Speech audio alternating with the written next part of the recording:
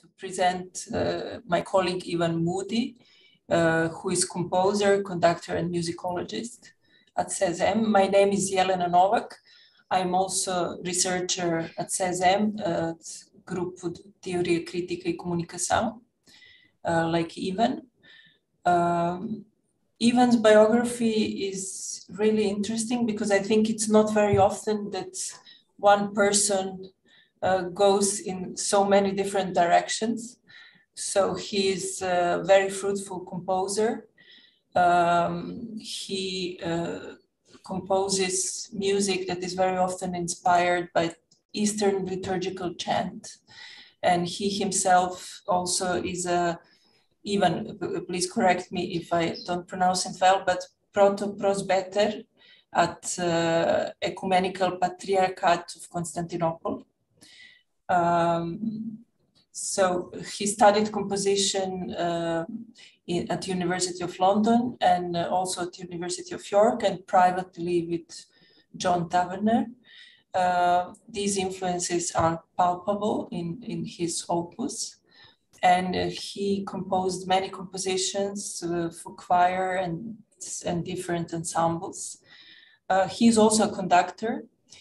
He conducted many ensembles in UK, Spain, USA, Finland, Serbia, Montenegro. But today, even when we prepared a little bit this talk yesterday, he said that he would like to talk most about his academical path and to present more his work at CESEM and his research, because he thinks that quite often his research is in a kind of shadow of his compositional career and his career as a conductor. So I think I give a word to Ivan, and we continue to discuss both in Portuguese and in English and through a dialogue. Yes, Ivan, please. Thank you very much. Hvala lepo, Jelena. English, but if you wish to ask questions, please do ask them in Portuguese. That's no problem. Secondly, I would like to thank Rita Torres for organizing these sessions, and it's a pleasure to be here. As Jelena said, I have the feeling that most people know my work as a composer better than they do as a musicologist. Not really a complaint on my part, because it partly has to do with the kinds of things I've been working on musicologically, which perhaps don't have much resonance in Portugal. But I will come back to that because that's something I think can change. So first of all, as a composer, I have indeed written a great deal of choral music. And as Jelena said, I'm a priest in the Orthodox Church.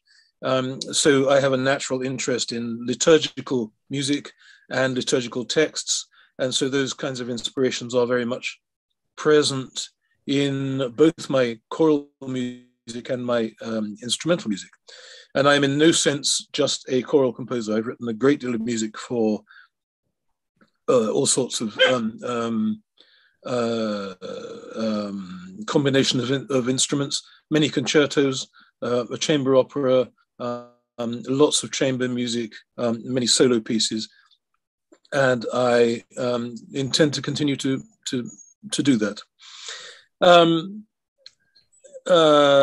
But the question of these influences, my interest in liturgical chant, and when I speak of liturgical chant in this context, I'm talking about Byzantine chant, so the traditional music of the Greek-speaking Christian world, and other traditions that are parallel to it or slightly later or quite a lot later.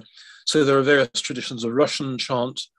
There are Byzantine influences working in countries like Bulgaria and Romania. And Serbia has its own tradition of chant, and I will come back to that. All these things interest me. They are multilingual because Byzantine chant, the original language for it is Greek, but it's been adapted to other languages, Slavonic, Arabic, Romanian, and increasingly now English, in fact. Especially in the United States, there are a number of outstanding composers who adapt Byzantine chant to the English language, having understood the way it works formulaically. So this is exactly like Gregorian chant. Once you understand the way the formulas work, you can compose using those formulas. And if you're really good, you can step outside them and use them in a very inventive and creative fashion. So when I talk about these systems of chant, I don't just mean monophonic chant. Byzantine chant is traditionally monophonic. It's one voice, sometimes with an ison. Ison means a drone, a bourdon. So you have an accompanying held note and the melody above it. The oldest repertoires, with the exception of Orthodox chant from Georgia, which is three-voiced. All of it, the other traditions are monophonic. They're for one voice. And when you come to more recent centuries, there's the question of whether you should harmonize this chant or not, or whether it should continue to be very traditional and sung only by not one voice necessarily. There are Byzantine choirs, but it's one melodic line. And that's generated a great deal of polemic. And that has a great deal to do with the kind of research I have been undertaking.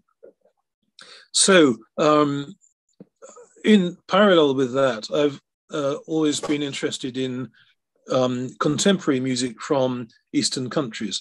I've written a great deal about composers like Schnittke, Cancelli, Arvo Pärt, and composers who are less known from Greece, for example, Michalis Athamis, the 9th anniversary of whose death actually falls today, Dimitri Tertsakis. There are many interesting composers working in these countries. And they are not hugely well known outside their own countries. Some years ago, 15 years ago, I suppose, I began to have the opportunity to travel in Balkan countries, and specifically, apart from Greece, which I had already worked in, but specifically Bulgaria and then Serbia. So I came to be aware of the liturgical traditions in those countries and the music that was used in church, and the fact that there was simultaneously a monophonic tradition, one-voice music, and single-voice music, and polyphonic. Now, in the Orthodox world, the word polyphonic is not much liked because it suggests elaborate counterpoint. So people get around this by saying multi-part, as the ethnomusicologists tend to say. But the reality is that it is polyphonic in the sense of being many voices and not just one voice. So I became much more familiar with this repertoire, and over the many times I traveled, particularly to Serbia, I collected a massive library of scores. And actually, I should say at this point, not just of liturgical music. I'm not just interested in liturgical music.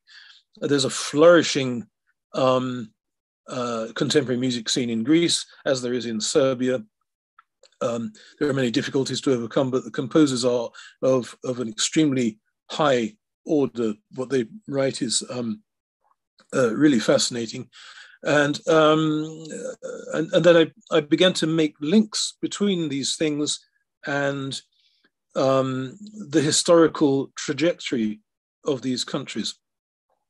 So if we think, in other words, of countries that had been occupied by the Ottoman Empire, which includes, of course, the Balkans as a whole, you have this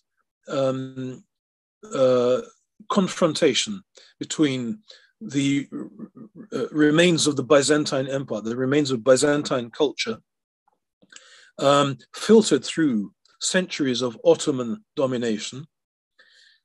And when the Ottoman Empire comes to an end, when these nation states become nation states, and I mean Greece, Romania, Bulgaria, Serbia,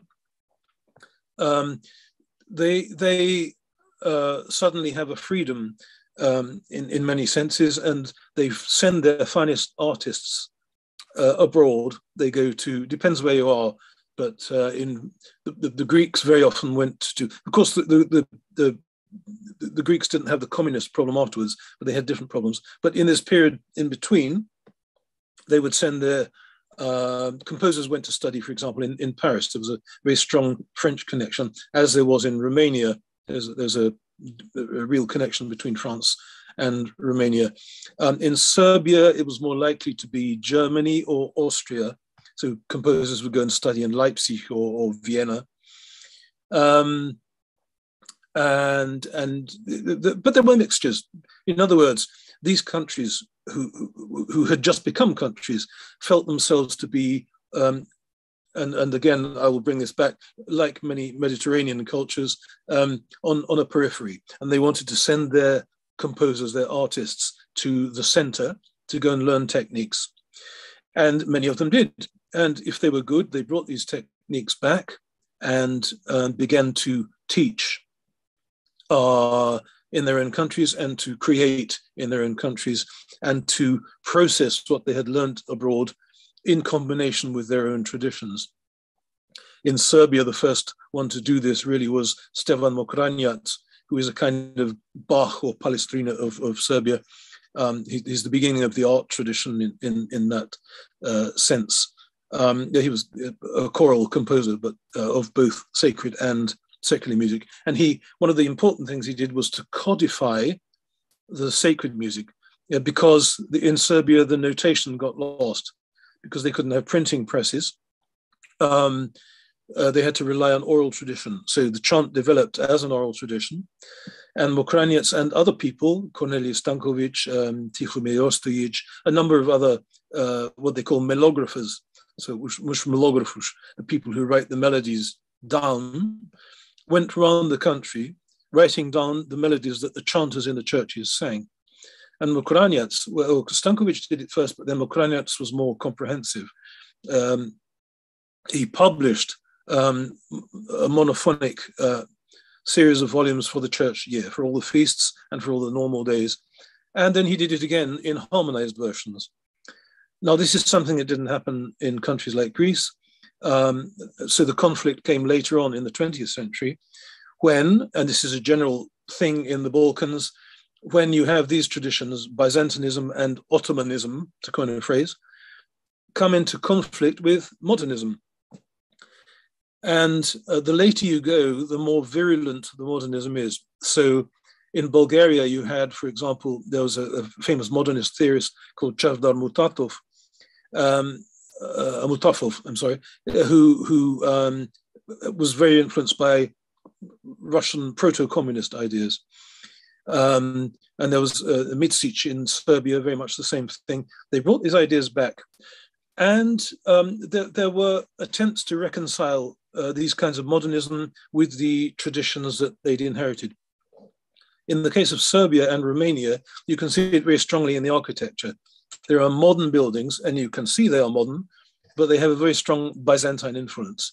There was a telephone exchange built in Belgrade in Serbia, for example, which is Byzantine in inspiration. Now, if we think about this in the West, the idea of having, possibly with the exception of bull rings, actually, I hadn't thought about this, but the idea of having a modern building for a modern function inspired in that kind of tradition is a very unusual one. But this is what happened. And there's a parallel in music. Whereas in Russia, after the revolution of 1917, the composition of sacred music essentially stopped. And in Bulgaria, it was very difficult as well, It didn't entirely stop, but it was extremely complicated. In Serbia, it still continued. So you have a really impressive production of sacred music right up till the Second World War that has no parallel in Russia. And some of these composers, such as Milivoje Crvčanin and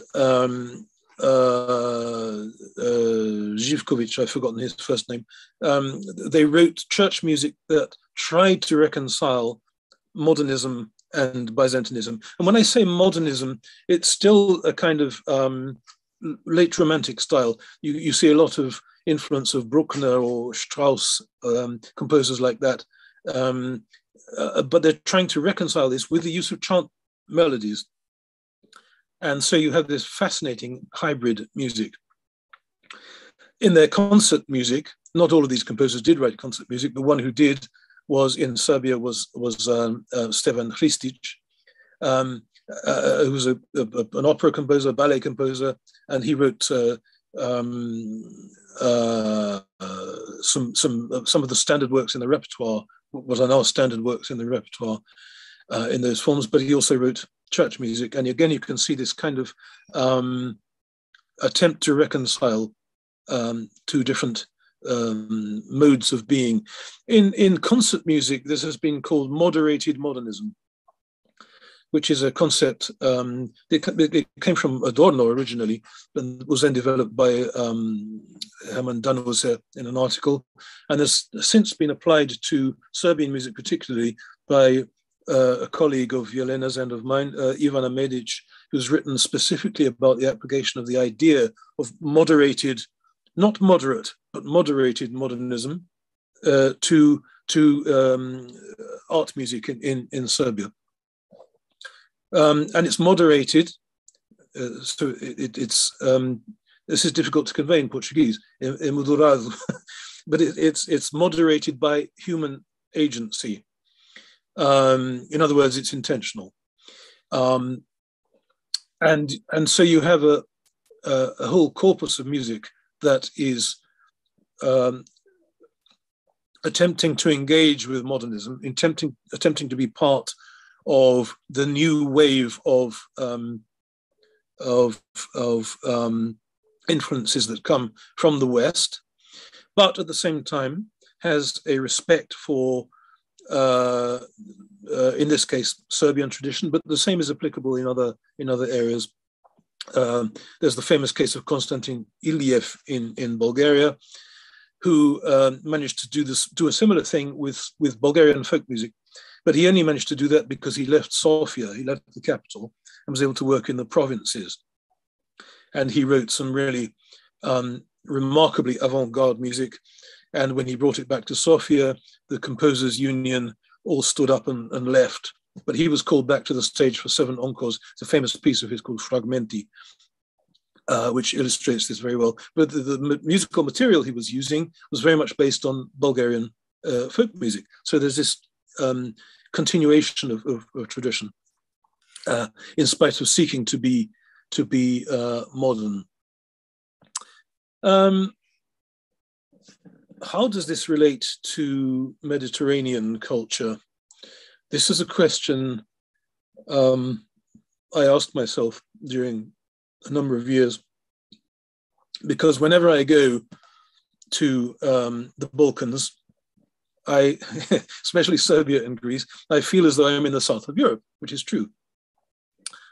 And there has been some speculation on the part of Serbian historians as to whether Serbia is in fact a Mediterranean culture.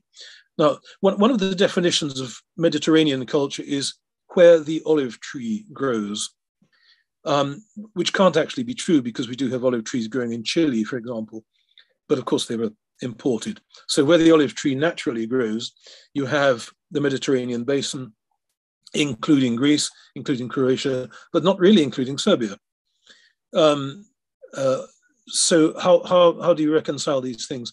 My idea was that there was a greater Mediterranean culture, and having lived as long as I have in Mediterranean culture, Portugal is of course an Atlantic culture, but it's still a Mediterranean one, and having traveled extensively through Spain and Italy, I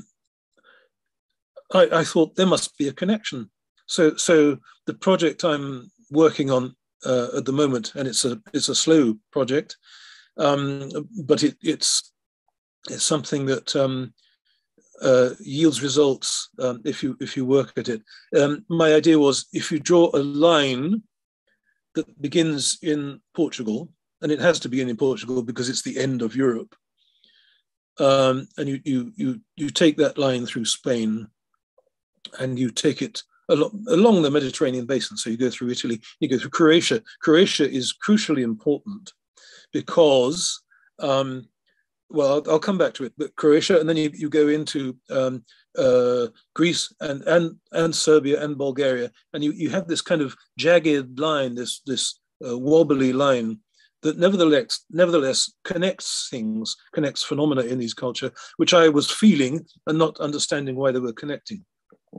So when I saw that Serbian authors were openly speculating on whether Serbian culture was in fact, or could be, conceived of as a Mediterranean culture, this made me very interested.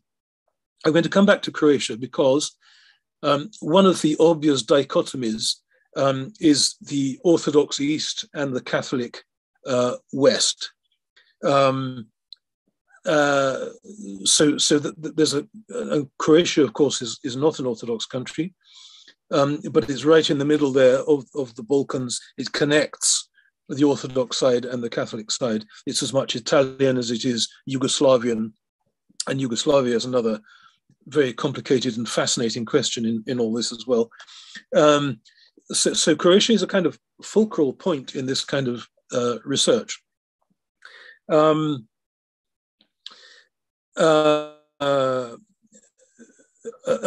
other point about the Mediterranean countries is they also became actual countries while this phenomenon was going on as well in the Balkans. So you've got the unification of Italy and the monarchic republican wars in Spain and in Portugal, and things become stabilized at more or less the same time. So you've got a kind of solidification of Southern Europe, if you like, over the course of, well, I suppose 100 years if you take it to the limits. But it's all happening from the middle of the 19th century right up into the early 20th century, and this inevitably has an influence on what artists are doing. So the idea that is very frequently expressed in countries like Portugal and Spain, that they are on the edge of Europe, they are peripheral, and you need to go to the center. As I've already said, this idea was, of course, very much present in countries like Greece and Serbia, and they thought they were missing out on something. My contention is that, in fact, by going west, the artists, the composers who went west, learnt something and came back to their native countries, actually brought back a great richness, especially because they tended to be the most technically competent. A composer like Mokranjac his technique is extraordinary, for example, and there were Greek composers, Emilios Riadis, beginning of the 20th century. He has a string quartet, which you could believe was by Ravel, for example. There's a technical fluency there that enabled them precisely to take what they wanted from their Western training and bring it back. And I was going to say infuse, but that's the wrong word. It's more like crossbreed with their native traditions. And actually, Riadis is an interesting case because he did write liturgical music as well, but he didn't use chant. He wrote a number of pieces which are very, very idiosyncratic. They're never used today liturgically. There are, in fact, a couple of modern recordings of his work, but you wouldn't go into a church and hear this music being sung. so you have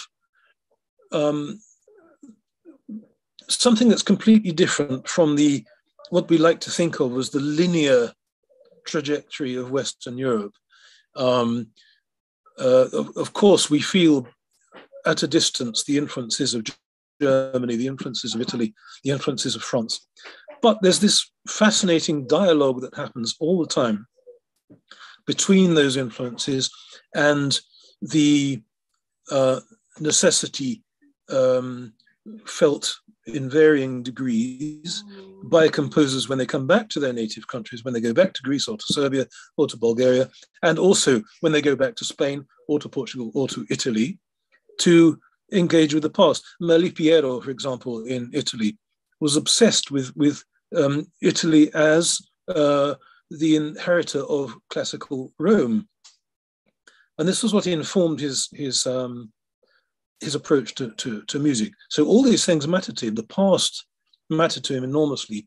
And he wasn't going to throw that away because he'd got a modern training. Similarly with De Falla in Spain, we can hear all these modernist influences on him. Stravinsky is very much present, but so is Cantejondo, so the whole flamenco tradition, and so is Catholic theology. His interest in Catholic philosophers such as Jacques Maritain, who was also of fascination to Stravinsky. All these things make a mixture that could not have happened in precisely that way with, for example, a German composer, much less a British composer, or a French composer might have got part of the way there, but it would have been exoticism. Now, in the case of De Falla, that tradition was there. It was part of his vocabulary. It was what he used. It was what he worked with. And you can say the same, and in a very extraordinary way, about Freitas Branco in Portugal, because he was so omnivorous and so technically competent that he could do anything. He was a chameleon. He could assume any guise. And I can't think of anyone quite like him, in fact. Freitas Branco is a really remarkable composer by any standards in this context. But the point was, and he was a cosmopolitan. He was multilingual, he traveled, and he absorbed all these things, but he never lost his, and he wasn't a folklorist in the sense of arranging folk songs. He did do that, but not in a way some other composers did. And so his method of harnessing Portuguese mythology, so to speak, such as Vatek, but using the most modern techniques, is really something extraordinary. And so therefore, when all these composers, let's say active up to the Second World War, because it was the larger part of whose production is apparent, is manifest up to the beginning of the Second World War, that establishes the basis for future generations. And so you have things, the creation of the symphony in Portugal. If we trace it from, well, there is of course the earlier tradition of Bom Tempo and so on. But if we trace the modern symphony back to Viana da Mota, and then we have Freitas Branco and then Jordi Braga Santos, and a number of other things, but it's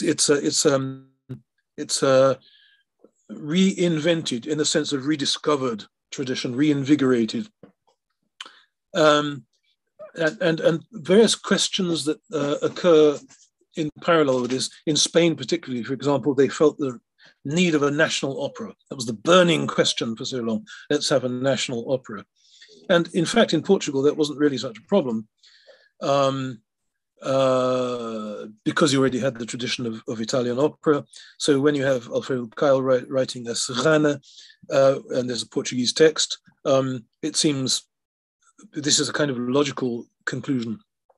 In fact, I wrote a paper some years ago making a direct comparison between a Serrana and Nauranku by Stanislav Binicki, a Serbian composer. this is considered the first Serbian opera, first Serbian national opera.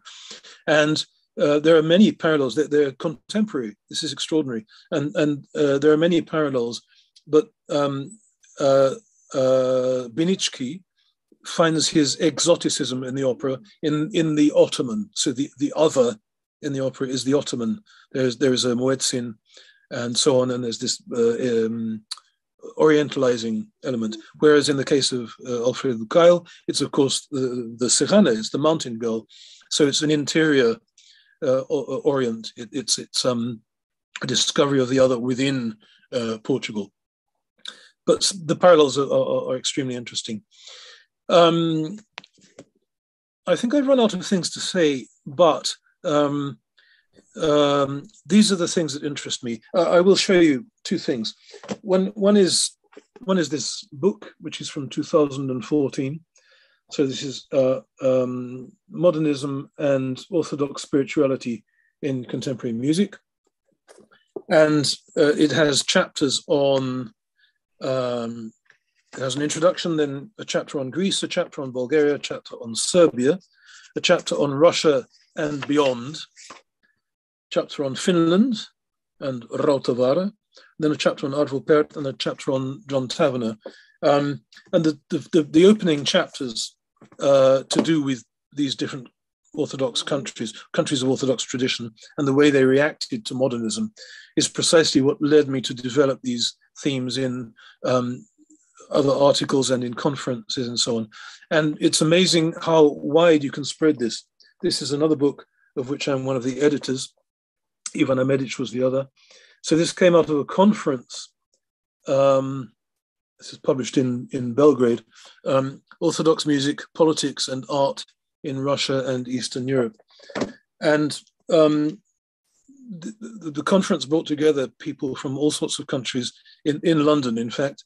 And the book that resulted is a remarkable confluence of ideas and approaches in which you see the parallels.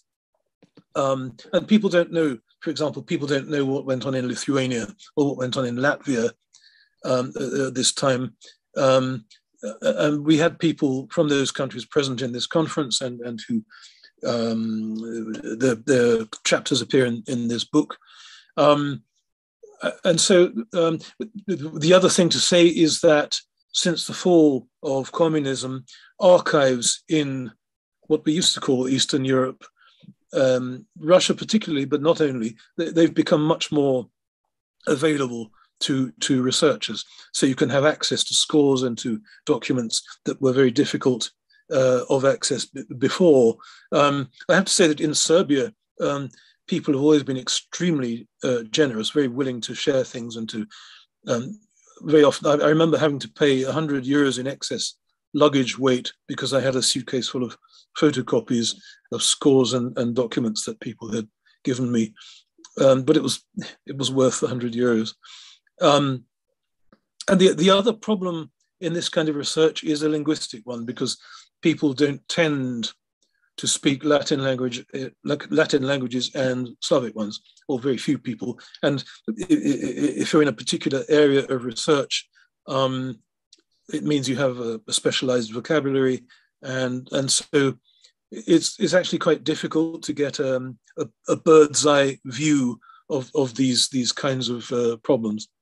Nevertheless, that is the challenge I have set myself, and that is what I've been working on. So I hope I've said enough. Jelena? Yes. Do you speak these all languages? Because I know that you speak some Serbian. Do you speak? Yeah. I speak Latin languages very well. The Slavic languages, I learned Russian many years ago, and then I forgot it because I never used it, but I can read it. And so I speak Serbian reasonably well, and I can get by in Bulgarian, and my Greek is okay as well. None of them are completely fluent, but the point is to be able to read them. If you can read them, then you can research in them. And may I ask you, because I think we never talked about that, because when I step back and I look your career as composer, as academic, as conductor, the line that connects it all, it's Orthodox spirituality. But I don't remember that we talked about how you became interested in it in the first place. Well, that's a long story. I became Orthodox when I was 22 or 23 years old in London, in the Russian church. But that, I mean, was my own spiritual trajectory, which I don't think has a place here particularly. But since then, one thing I would say is the fact that I wasn't born in an Orthodox country means that I've always felt this openness to all these traditions. It doesn't matter to me if it's Greek or Bulgarian or Serbian or Russian. They all seem to me to be things I have access to and can work with. So that's been a very important consideration. Yeah. And I also know that you act as a conductor and as a priest in a church in Estoril, if I'm not mistaken. Yeah, we have a parish here in Estoril where I'm the priest. And it's a this is typical as well. It's a multilingual cosmopolitan parish. We have Greeks, Russians, Serbs, Italians, Americans, French people, all sorts of people. So it's a kind of a reflection of my approach as well. Okay. I invite someone of the colleagues if they're willing to pose some question or to comment upon something. Filipa, Isabel, Luisa, Rita, Nicholas was there, but I don't see him anymore. You mentioned this moderate modernism that is a floscula. Moderated modernism. I like it very much, and I think it's a very useful term in many senses to conceptualize this tendency of, in a way, also imitating what was happening in a kind of big world. Because in Serbia, but not only Serbia, but more or less other Yugoslav republics also, there was this tendency of being late to catch up with modernity. And I even heard a few times floscula moderated postmodernism, which is also interesting. Yeah. Well, but this is what the Balkan countries have in common with the Mediterranean countries. There's always this feeling of we're late to catch up, and it's very interesting actually that some countries. What's happened in Portugal is very interesting because things for a while were very solid. There was only one aesthetic direction you could have as a composer. And then things changed, especially with the amazing teaching, compositional teaching that happened with Christopher Bochmann and Antonio Pinho Vargas. They caused a real revolution in teaching because they were open to different approaches, very rigorous in what they did. But the younger composers learned so much that they would never have learnt in another way. And, and also the Gulbenkian Contemporary Music Festival, it suddenly opened up. There were 2 years when Ivan Monighetti was the artistic director. And he had pieces by Arvo Pärt and Cancelli, which would never have been performed at the Gulbenkian before. So there was a kind of tipping point and an opening up to other aesthetics. Now, that has not happened in the same way in Spain. Spain is stuck in Jurassic Park. It's it's really very odd. So I see more comparisons in that sense with Portugal and a country like Serbia or Greece than I do with Spain, because there's a political element to all this as well, of course. I mean, cultural politics. So it's fascinating to see how this works. Filipa, I think Filipa wanted to ask something, if I'm not mistaken. Yeah, turn on your... Podes ligar o microfone, se faz favor. course, of course. No, I didn't want to say anything, but I would like to compliment the work of Ivan. But can you just repeat, do you have any connection with this or the contemporary music encounters at Gulbenkian with these composers, these connections? Could you explore a bit more about this, Ivan? Well, I was only speaking about my experience as somebody who went to the concerts. Yeah. Yeah, it was very interesting, actually. During one of those years, Ivan Monighetti commissioned a piece from Cancelli called Tipi Plito, which had a solo countertenor. It's a beautiful piece. And I was sitting next to Tomás Marco, this esteemed Spanish composer. And he said, esta obra no tiene sustancia, no tiene contenido. Really? ¿Dónde está la música? Yes. and I thought that he'd fundamentally misunderstood what the piece was about. Yeah. I have great respect for Tomás Marco, don't get me wrong, but I just thought this is a kind of, these two points of view are never going to meet. Yeah.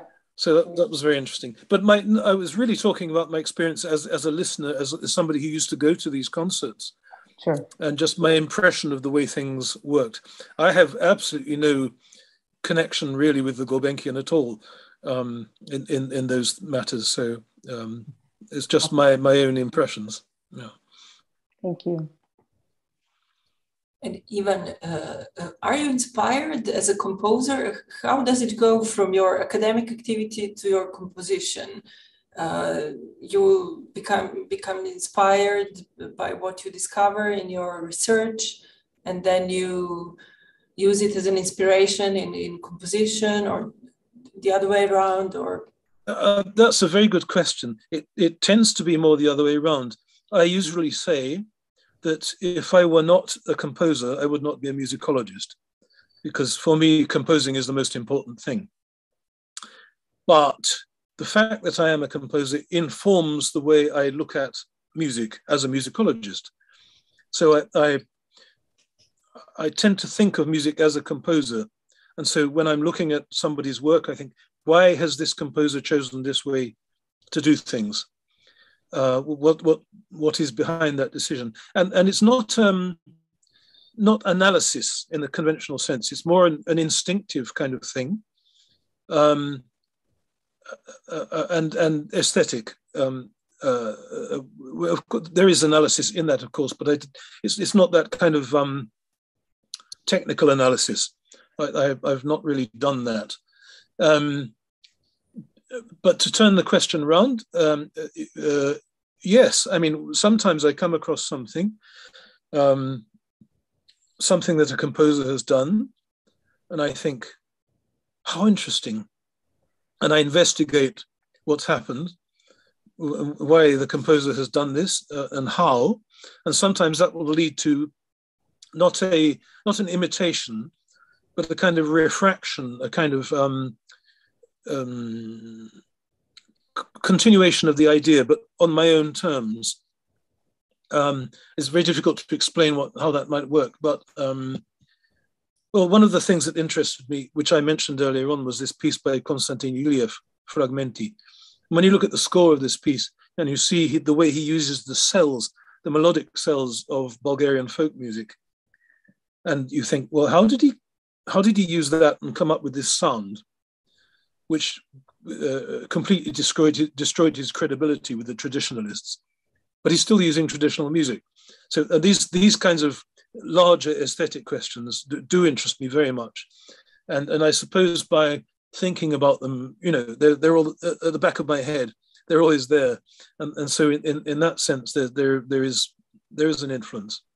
I do feel that musicology is complementary to composition. And I'm thinking often about the role of the human voice and the fact that most of this music is sang by various voices together, which is also interesting. How do you look, both as musicologist and as a composer, to these questions of singing, of why it's necessary to sing, what changes when we sing something in comparison when we hear the same thing being spoken, and how does that, I don't know, influence you or provokes you in music and in research, the human voice singing? You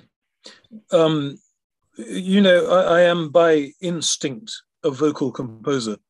So even my instrumental music tends to be vocal in conception. So there are sung lines. I remember, I'll give you an example. I wrote a concerto for tuba for Sergio Carolino. And it was performed at Esmel in Lisbon. And it was a student, an excellent student ensemble. And some of them came up to me and said, this is a really difficult piece to play because we have melodies. Normally we're just used to doing boom, boom, boom, boom, boom, boom, boom. You actually write melodies, and they weren't used to this. So that was an interesting thing. I mean, they accepted the challenge and enjoyed it, but I mean, fundamentally, my music is melodic. So there's always the idea of intonation, I suppose. And of course, if you intone something, it can be vocalese, it can be without text. But if a piece is inspired by a text and you want to have the text there, of course, you enter into a different world because in some way you connect the music with the text, however you choose to do that. There are many ways of doing it. So there's, to use a very unpopular word, there's an expressivity there because you've got the text, which would not be there if you just thought of the text and wrote a piece about it. So if the text is actually present, it means there's a direct connection. Of course, in the case of liturgical music, that's very obvious because you're singing music for a particular moment in the liturgy. If you are, and actually that's one of the things that makes all this, what I call paraliturgical music, very interesting. So you have music that uses liturgical texts, but is actually for concert use. And so you bring one world into the other. You bring the world of the church into the concert hall. And that's very interesting and productive in another way as well. But of course, then you can also have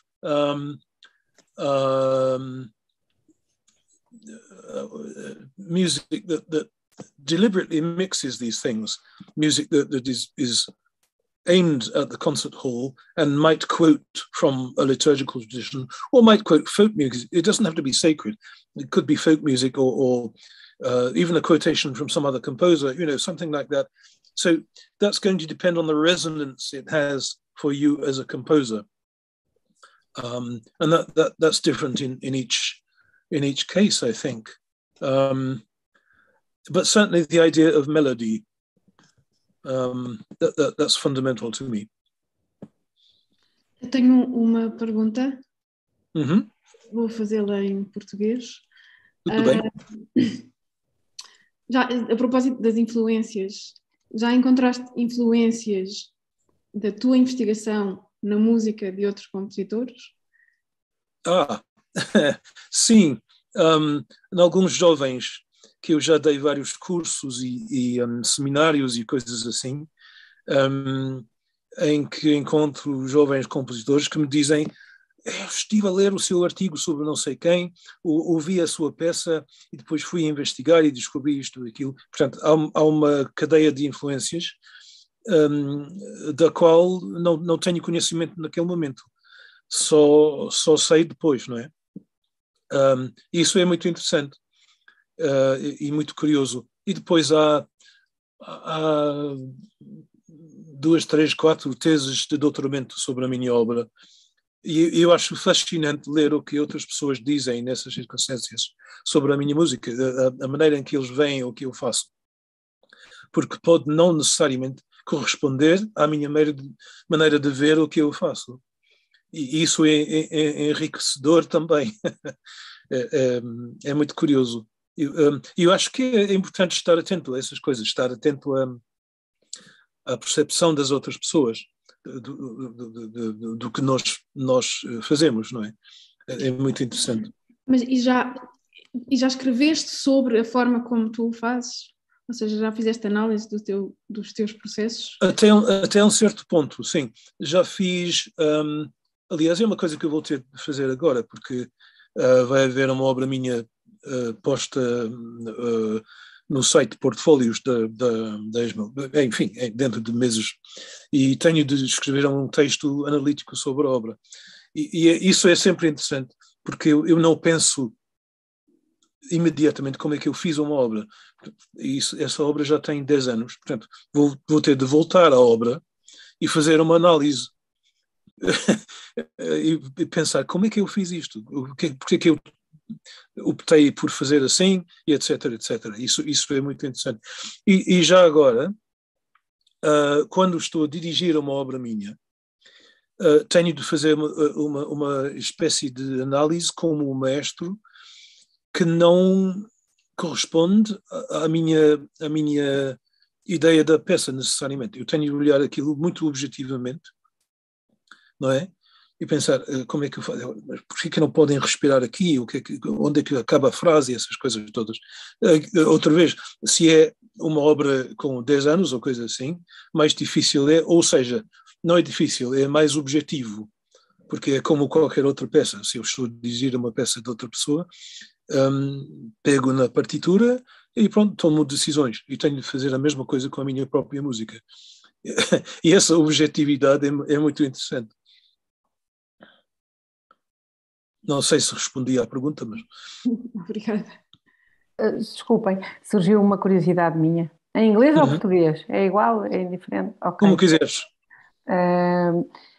Por acaso, a pensar em alguma incorporação nas tuas obras de outros elementos artísticos, um bocadinho no contexto do teatro, música, não é? Alguma vez tiveste interesse em experimentar essas práticas, por exemplo?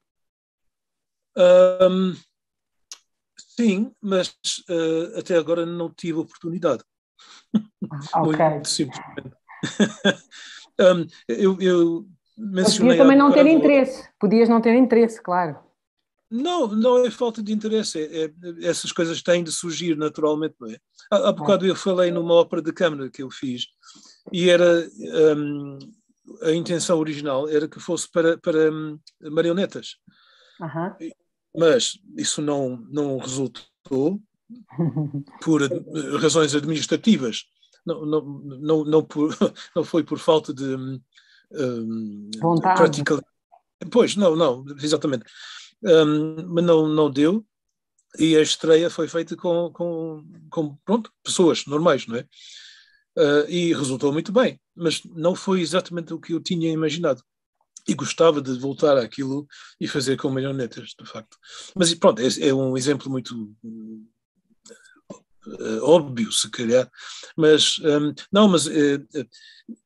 também é uma questão de tempo, sabes? É uma questão de estar com disponibilidade para colaborar com outro artista, às vezes, não é? Para o que é que este artista plástico pode... como é que nós podemos cruzar?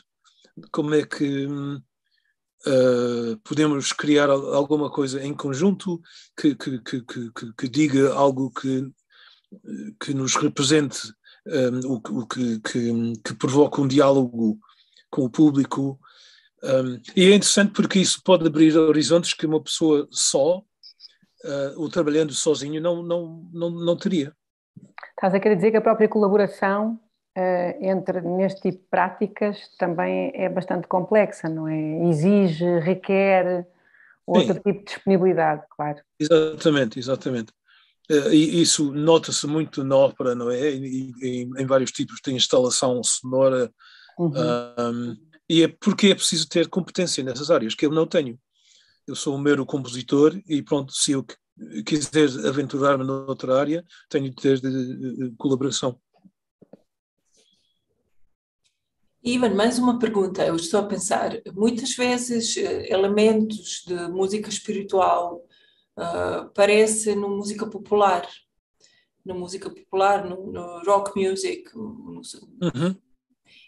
Tu às vezes tinhas interesses para explorar estas coisas mais e como se usam os símbolos espirituais na cultura popular, por exemplo.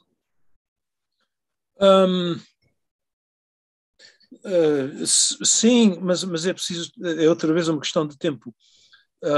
A música rock, por exemplo, eu não conheço o suficiente para me aventurar nesse tipo de investigação, mas a música popular, quer dizer, há repertórios inteiros de música folk music, não é? Devocional, que incorpora elementos da espiritualidade. Isso acontece em todos os países. Isso é muito interessante. Eu tenho lido bastante sobre isso. E um bom exemplo, por exemplo, são os villancicos, os carols. Desculpa, esta é a minha filha a ligar para mim. Que são coisas de tradição popular, mas que incorporam teologia. E são expressões populares de conceitos muito complexos teológicos. Isso acontece em todos os países. Isso é muito interessante, esse cruzamento. Em Portugal há todo aquele repertório de canções de devoção colecionados pelo Lopes Graça, por exemplo, cantadas em procissões populares nas aldeias, não é? E a mesma coisa acontece em todos os outros países. E às vezes essas tradições já não são recuperáveis, já se foram para sempre. Ivan, would you like to say something more? Because you were interrupted by the phone. I think I've spoken enough. Okay. But I hope to have explained something of what I've been interested in and what I've been. One of the other things I should say actually is that I've hardly published anything in Portugal because there is nowhere to publish. I can't publish in the Revista de Musicologia Portuguesa because I'm one of the co-editors. And many of the things about which I've written, they have a more natural destination in journals such as Musicologia in Belgrade or other Balkan journals, or sometimes in America. So this is, I think, another reason why people may not be very aware of my research interests. Okay, so we hope that changes a little bit in the future. So I thank you very much for all your interests and all your adventures and all the ways how you illuminate also all different cultures and the culture from where I come from also. Now I need just to announce the next session. Dia 3 de fevereiro será apresentado o projeto exploratório do Grupo de Estudos de Música Antiga, MUS, para a criação de um centro de estudos do papel de música e caligrafia em Portugal. E vai ser apresentado para investigador principal, António Jorge Marques, e outros colaboradores e investigadores da equipa, com moderação de Zuelma Chaves. Na mesma hora e no mesmo link do Zoom, no dia 3 de fevereiro. Outra vez, muito obrigada, Ivan. Obrigado eu, foi um prazer. Muito obrigada, Rita, pela organização e outros colegas pelo acompanhamento, comentários.